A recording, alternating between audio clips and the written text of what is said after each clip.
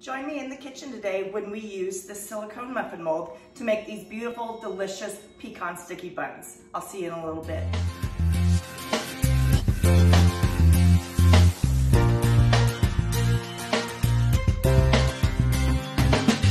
Hi, and welcome to In the Kitchen with Bee's Knees. Today, I'm going to do a little simple recipe for you guys using our silicone muffin mold.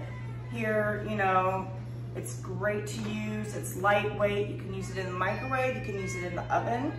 And the recipe that I have chosen, I wanted to do something simple this week, is pecan sticky buns. So it basically uses refrigerated cinnamon rolls, some pecans, some brown sugar, and some butter. So I'm gonna go ahead and start out this recipe. It said to put it in a microwavable bowl. So I got my Crystal Wave bowl here.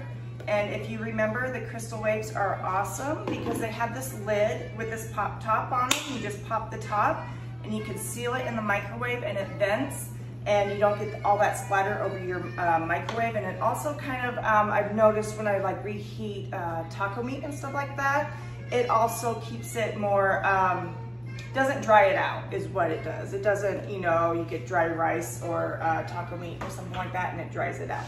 So let's go ahead and get started. I did preheat the oven to 375, that's what it called for. And then it said, place the silicone muffin pan on a cookie sheet, which is what I did, because that's what you want to do when you cook it in the oven, and set it aside. Okay, then in my bowl, I need to stir together butter, sugar, and pecans and microwave on high for 40 seconds. So it says and I lost there we go. It says 1 tablespoon of butter. Let me grab my knife here, which I didn't grab out before, and get the tablespoon cut off.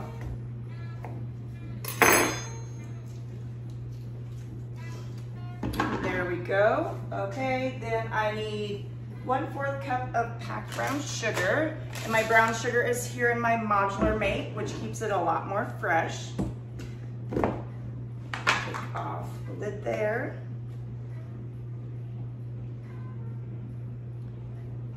And add that in there, perfect.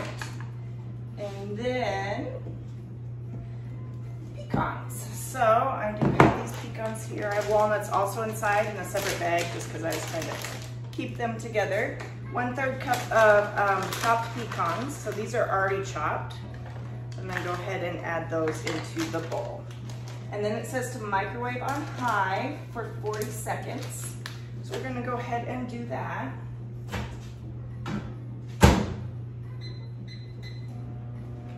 I thought this would be a good recipe for breakfast on a lazy weekend. Sunday, today is really chilly and cold today.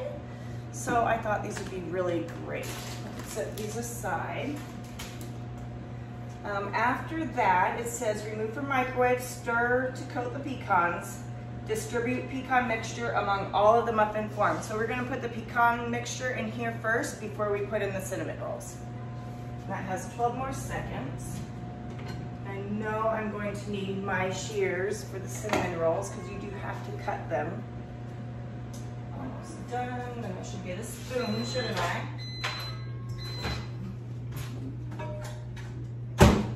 So the butter is melted. Some of the brown sugar isn't melted just yet, but that will definitely melt in the oven. I'll bring this up closer so that you can see it. It smells wonderful already. Kind of like candied pecans. So let me bring this up a little closer for you guys to see. So I'm gonna divide this in between the muffin cups here. Not sure how much to put in each, but so far I'm just doing a scoop and then we'll even it out from there. And this is a super simple recipe. I kind of wanted something easier today. I'm a bit lazy today. Okay.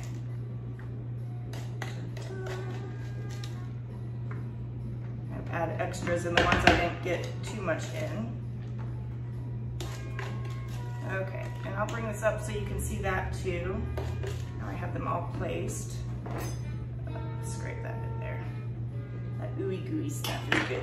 Okay, here is what it looks like in the tin right there. So we're gonna go ahead and go on to the next step, which is to remove the cinnamon rolls from the package. And we're supposed to cut the dough in quarters. Then we place 3 pieces into each muffin tin.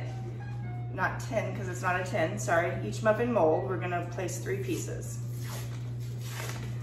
So, let me get this open.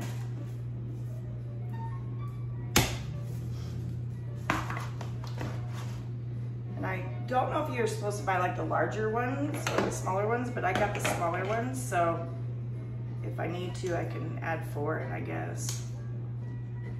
And this is why I got the shears, because it's easy just to cut it up. So I'm gonna add 3 in there. And they will expand, so I think we'll be good with 3. Don't wanna chance it.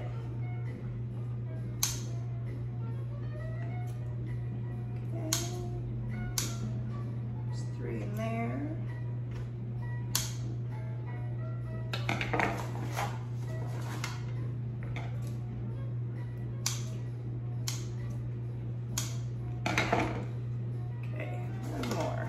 I do have leftovers, so I'm going to probably throw in another batch after the video and use it all up. Okay, I'm gonna stick this in my fridge so it doesn't melt too much. Okay, so now we have these all ready and set, and I believe then it says to bake for 20 minutes or just until golden brown. So I'm gonna pop these in the oven really quick. Set the timer for 20 minutes.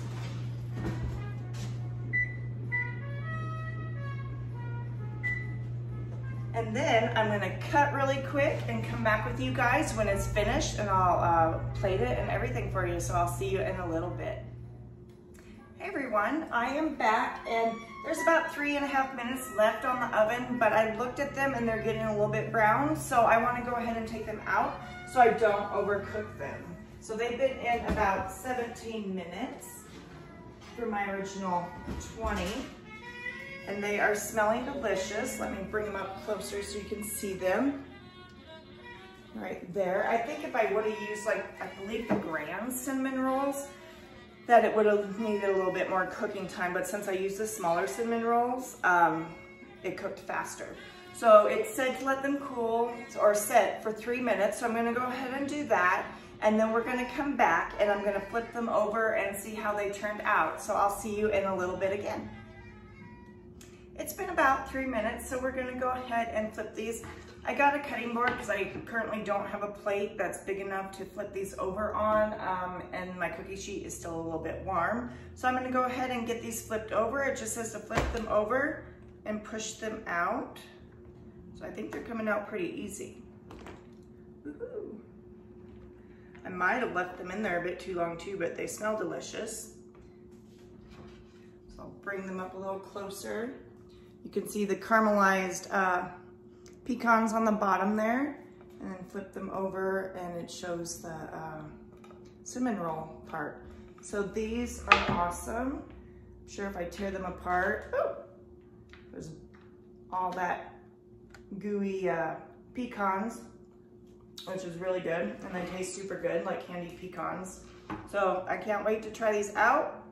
Once they cool a little bit, they're a bit hot, but this was the pecan sticky bun. And I think next time I would probably not cook it as long as I did, because it did get a little bit overcooked, but I was just going by the recipe, and it was my first time doing the recipe. So that's what's nice about recipes, is the next time that I do it, it should turn out a little bit better. So I'm gonna go ahead and cook up the last little bit, and then throw them in this pan, put them in the oven, not for as long this time, and then show you how those ones turned out. I'll throw in a picture so you can see those ones.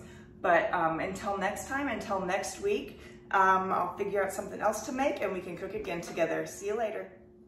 So here's an update. I went ahead and I used the rest of the cinnamon rolls that I had to make another batch, and I added a little bit more of the pecan mixture and butter to it. So I think that might have worked. So I'm back here on the video. Let me show you an up close And I didn't cook them as long either. I think I put them in for about 12 minutes.